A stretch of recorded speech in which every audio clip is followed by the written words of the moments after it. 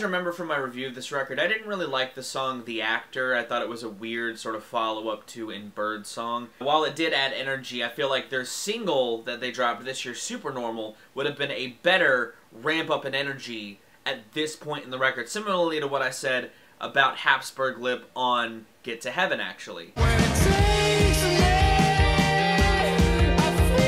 And the other single that dropped after Supernormal, Mercury and Me, is an incredible minimal moment that I've tried to work into the record, but I just can't. However, it's still a great single. These guys are throttling in some good creative spaces with this album cycle.